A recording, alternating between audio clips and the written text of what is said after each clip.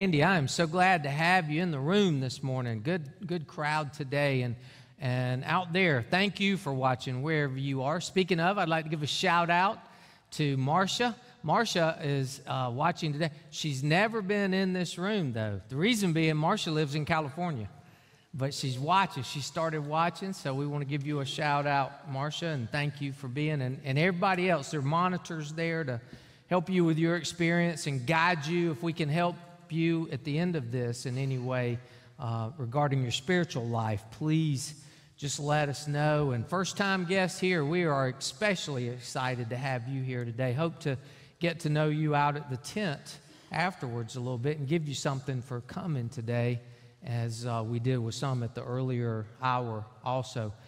About a year ago, my wife had a conversation with someone she was an acquaintance of. Didn't know her extremely well, but they did know each other. And the door opened a little bit in the conversation, and Sherry said, well, that's great. Why don't you come to our church? I'd love to have you come attend the church where we are. And the lady said, no, thanks. I'm not religious. And Sherry said, well, neither am I. And the lady went, I thought your husband was a pastor. And she said, well, yeah, he is. But really, we find it's more about relationship than it is being religious. And she broke that out on her for a couple of minutes, and I thought that was a great explanation that she gave, and it kind of gives me a reason to tell you one reason it is so important that in this day and age, we are all about the relationship with Christ more so than religion.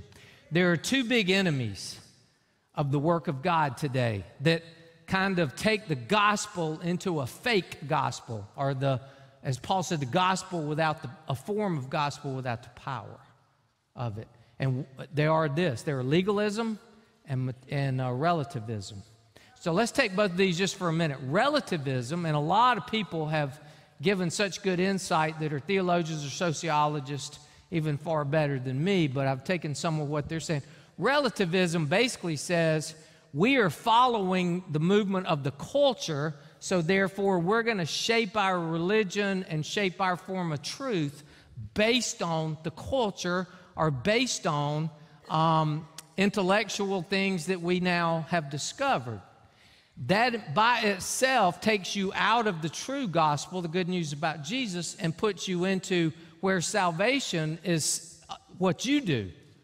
It's about you rather than Jesus at that point, because you've exited the arena of that. Because what you're saying is, I'll determine what ultimately the standard is and what truth is.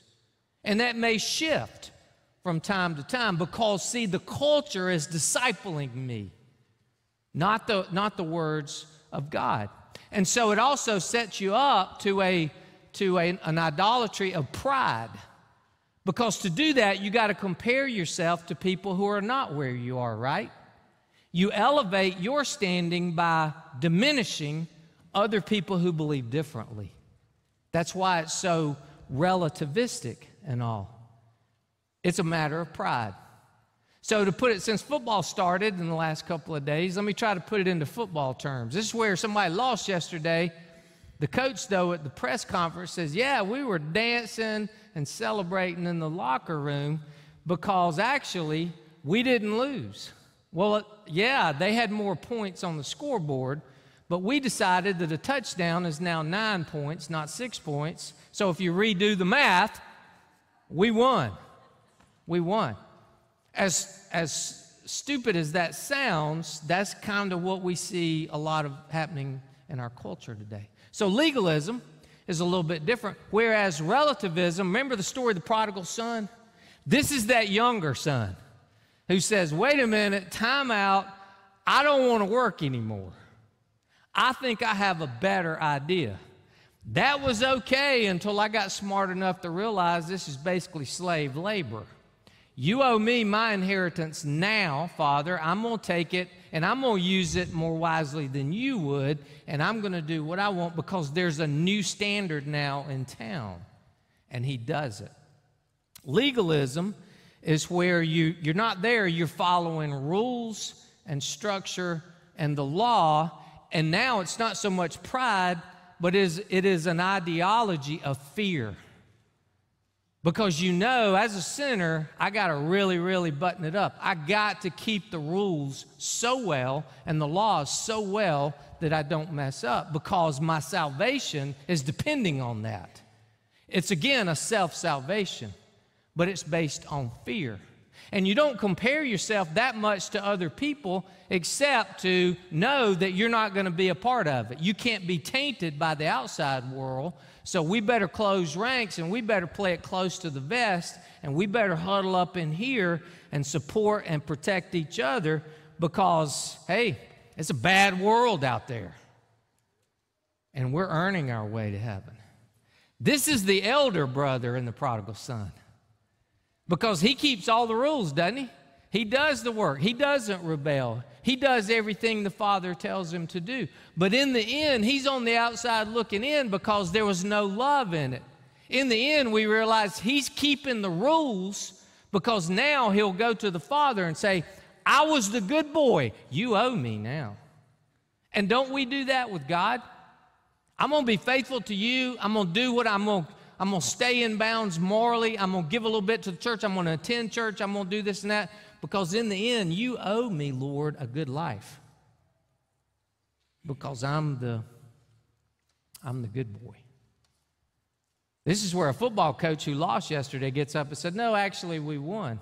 I know they scored more points than we did, but they had 9 penalties, and we only had 5 penalties. So we won. They broke the law a lot more than we did. So we're celebrating today.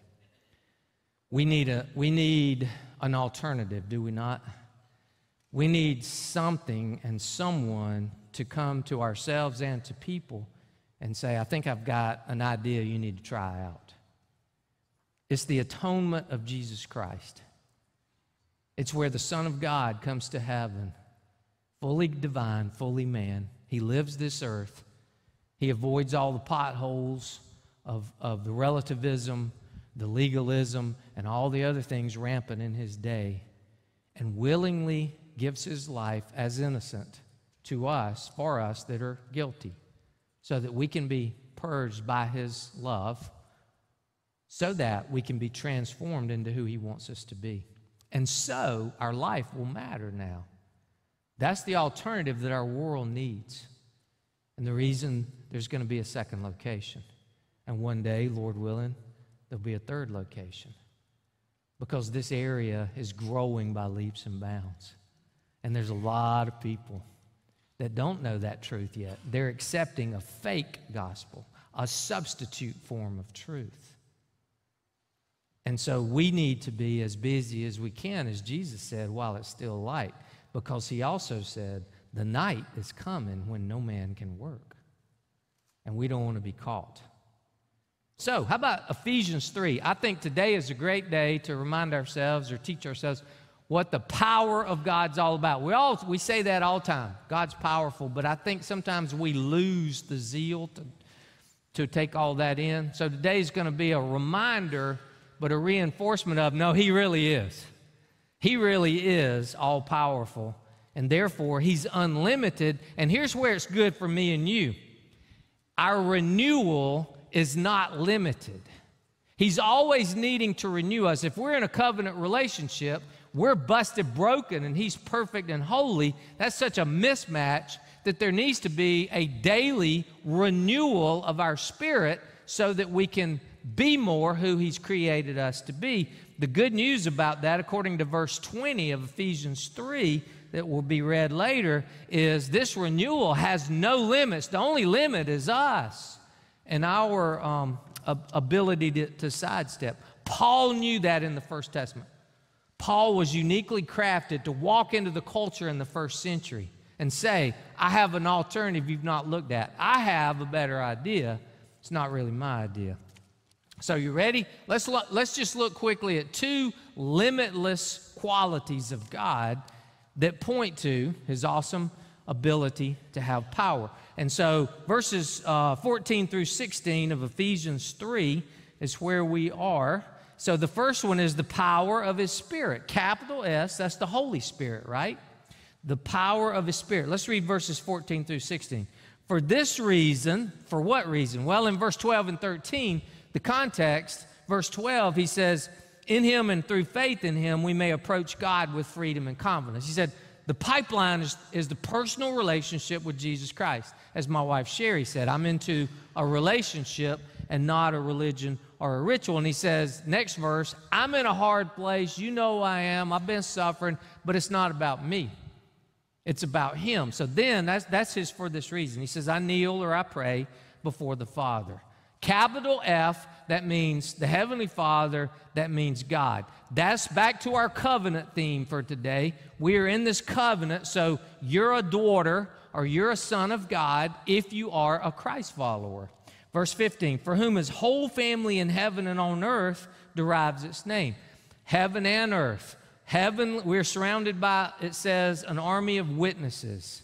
There's people up there that are already, of course, there who are Christ followers, and they are one reason that we're maybe a little bit more mature. We've said goodbye to a lot of those old saints in this last year, and they had a profound influence on all of us, but also I think he's talking about the Trinity, one God, but three personages, this family in heaven.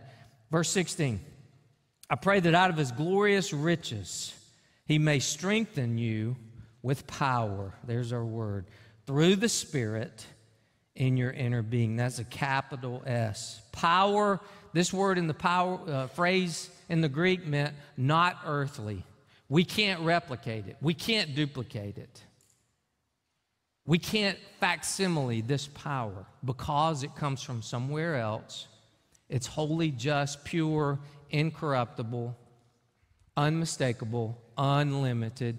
He sends it to a believer who confesses Jesus, and he embeds it inside of our spirit.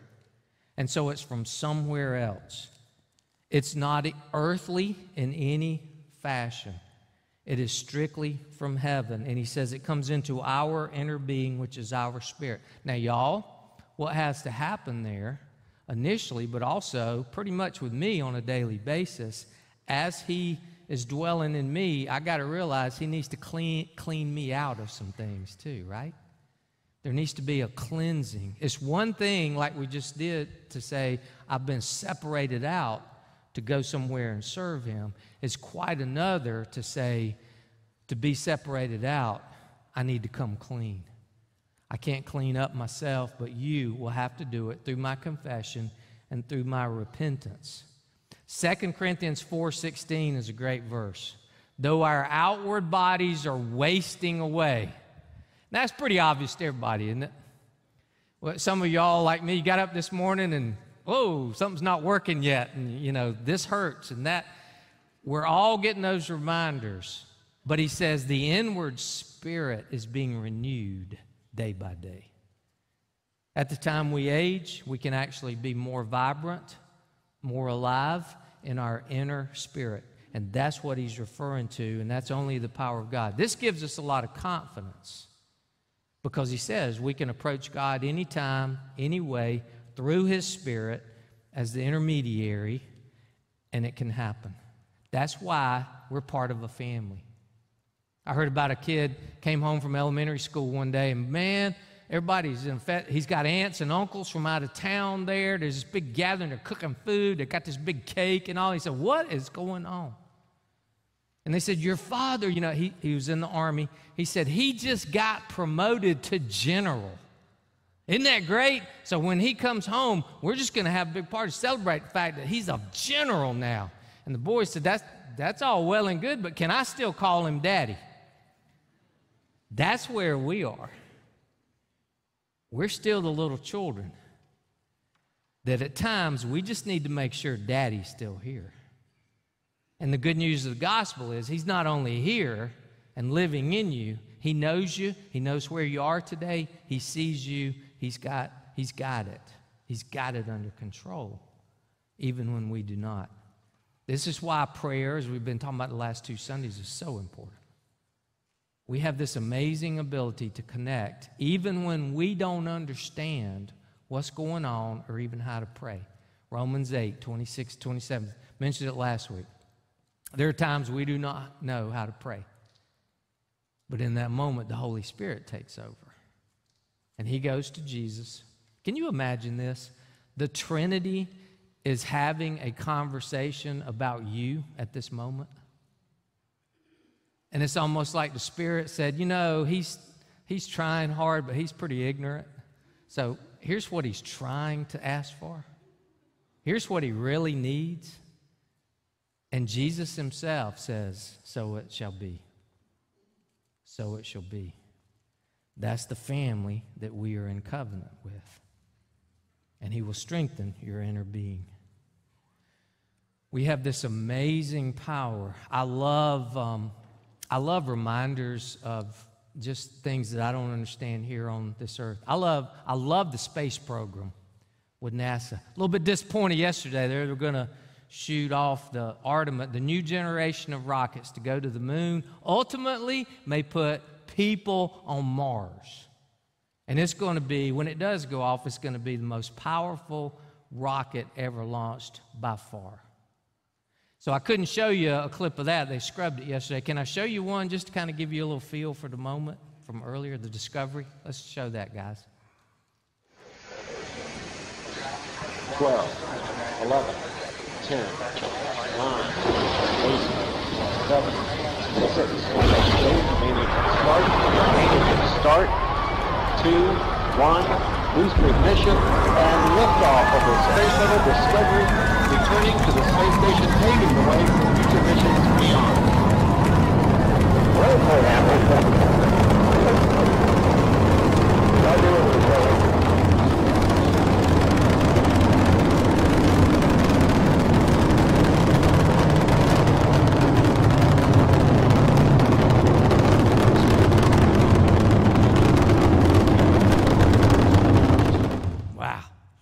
I get goosebumps every time I see that and hear that sound. As strong and powerful as that is, the reminder of what we humans can do, I think every time one of those blasts off, God kind of giggles and he says, is that all you got? Is that the best you can do? Because I spoke and created everything you're in the middle of. I spoke and created those distant heavenly bodies that you've just now been able to see with your big telescopes. I created much of your earth that you have never even seen. No human has seen parts of this little globe we live in. To not speak of the whole universe. And he spoke it into existence. He said the word and it happened. Now that is power. And that is the access to the Holy Spirit that we have now. Zechariah 4:6, not by might, not by power, but by what? The Spirit, says the Lord. We have to stay involved with the dependence on the Holy Spirit. Because we're human, we're frail, we're sinners. That puts us, we jump the rails sometimes, and we start to depend on more visible things or emotionally feeling-based things. And they may be good things, but they become bad things because we make them idols. Everybody in this room, including me, have been an idolatrous person before. We've all been there. We've all done it. That's when we start reaching for relativistic stuff or legalistic stuff. And that's when the power erodes right out of our life, because the Holy Spirit is quenched by all of that. And then we wonder what's going on. That's why it is so important to have a system. And if yours is not working for you, experiment or go see somebody you respect and say, how can I attach myself, connect to God every single day in a meaningful, purposeful way through His Word and through just my prayer with Him, my communication with Him. That has to happen for you to get to the point where you're fully able to bless the rest, because none of us can produce fruit apart from the Holy Spirit. And Jesus said the evidence of your fruit is that you love me and you love other people. And we cannot do that if we're not. A few years ago, I went to the upstate to a football game, and the home team is about halfway through the year. The home team was undefeated. And so there was a high amount of energy in the stadium. Everybody looking forward to the game, and the team they were playing was pretty good, but they were not as good. So the expectation was, we'll knock them off, we'll continue to go. The only problem with that was the last play of the game, the other team lined up and kicked a field goal and beat them. The place is pandemonium, roaring, and all of a sudden it's like graveyard quiet. I expected to see some people jumping off the upper deck and just like, it's over. End of the world. It was so quiet walking out, the guy behind me, I could hear him smacking his gum among thousands and thousands of people. And finally, a lady, she didn't say it to anybody in particular, a lady somewhere behind me, it was an election year, and she said, well, at least the right guy won the election the other day. And there's a few people say, yeah, that's right. And the energy level picked back up momentarily and then settled back down. The reason I mention that is it's so easy to get into idols on this earth, and if something happens we're devastated. Oh man, my team lost, it's the end of the world. They may not win the national championship now. All is lost. Well, no, we still have a little bit left over here. The right guy won the election. But then 4 years later, he loses the election, and we're devastated again. If we are devastated by things that happen on this old earth, which are not perfect, not all-powerful, not omniscient, never were, no creative power in them, but if we've lashed ourselves to that wagon, we have a puny, fake version of the gospel with no power. And we're susceptible to whatever's going to happen tomorrow that disappoints us, or whatever person disappoints us tomorrow. There's got to be a better plan. It's the power of His Spirit, and number two, the power of His love. Look at 17 through 19. So that Christ may dwell, that means permanently, in your hearts through faith. And I pray that being rooted and established in what? In love, you may have power together with all the saints. So He attaches our power on the inside with His love that we receive. Together with all the saints. You know what that's talking about? What James started talking about, what I said with covenant? Fellowship. Churches are created as a covenant community to come together in fellowship, which means mutual love, which is deep and probing and knowing. It's not surface level. It's not contrived. It's not intended to be among many gods. It is a singular devotion to Christ, which is manifested in relationship to other people who are part of your family too. And he says that's where the real power is. Because then you can grasp how wide and long and high and deep is what? The love of Christ. Hebrews 7:25 said He is certainly able, more than able, to do what He said He's going to do in your life. Basically, take away your sins, save you, put you on a high ground, and say, now, just follow me, and we'll take care of this. Verse 19, and we know the love that surpasses knowledge, that you may be filled to the measure of all the fullness of God. Verse 19, y'all, have you ever had one of those crashing, disappointing, tragic days, and it just doesn't, what you thought you knew about God or heard from God is not what's happened. You ever had that happen? You told me this doesn't look like it. I thought your word said this. This is not what's going on right now. In that moment when we question God, there are sometimes, this happened to me before, to where he'll lead me to that verse and he says, can I remind you of something? My love is deeper and higher than your knowledge is. So you're going to trust my love when you can't understand what's going on around you. He's done to me, maybe to you, what he did to Job a couple of times when he said, who are you to question what I'm about to do here? Remember Job? Where were you when I hung the stars? Where were you when I turned the water on and filled all the oceans with it and all? Who are you to pretend that you can figure me out, is what he's saying. Because his love is so powerful, it actually unifies. If you find a group of people, I don't care if it's in the marketplace, it's in a biological family, it's in a church, another nonprofit, a neighborhood, HOA, I don't care what the setting is in the organization.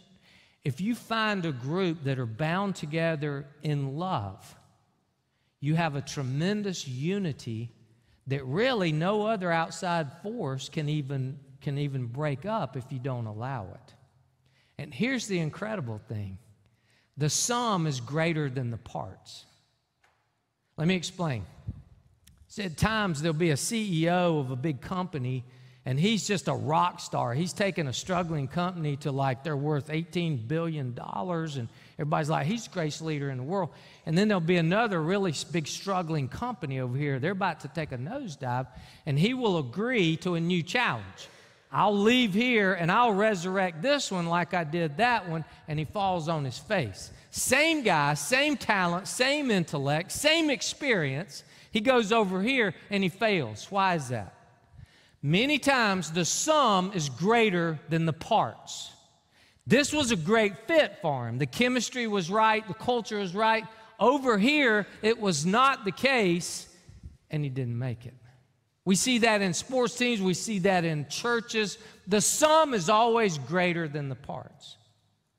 And the reason behind that, I think, is the unbelievable love of God. That we cannot wrap our hands around, we cannot adequately define it, but we know it when we see it.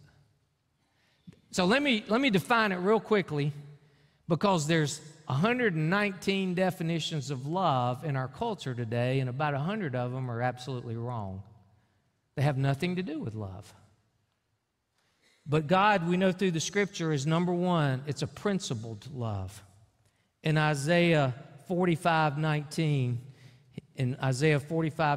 he says, I, the Lord, speak the truth. I declare what is right. He says, I don't care what you're being told on social media. I don't care what your neighbor says. I determine what is true. I determine what is right. It's a principled love. I'm going to love inside this boundary. He will always love you, but he might not always love your actions.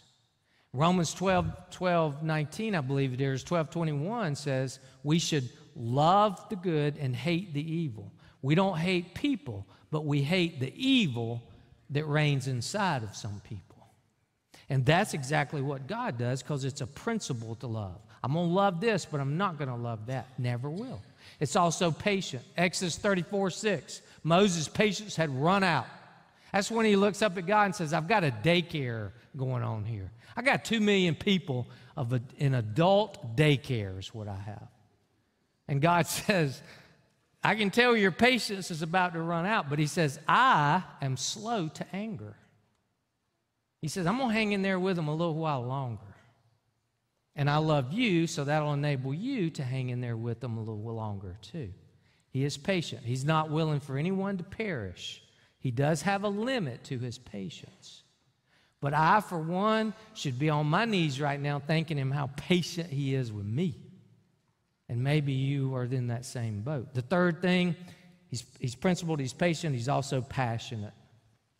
Isaiah talks about the zeal of the Lord. He's pretty fired up about what he wants to do in your life. He's pretty committed to it. He's sold out on it. There's never a day that he does not care about you and your life. And many times we need a reminder of that, of how passionate he really is. What about justice, Randy? I get that all the time. If God was just, why did this happen? Why do children suffer? Why do people die of leukemia at 10 years old who are good people and all like that? What is just about that?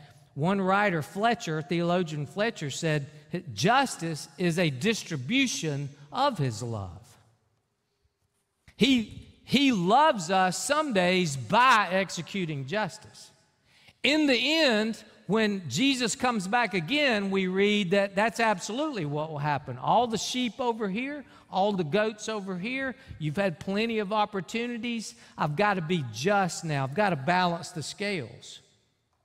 And so there's got to be a group that goes to a fantastic reward, and there must be some that get truly what they deserve. We all deserve that, but this group never claimed the pardon of Jesus Christ.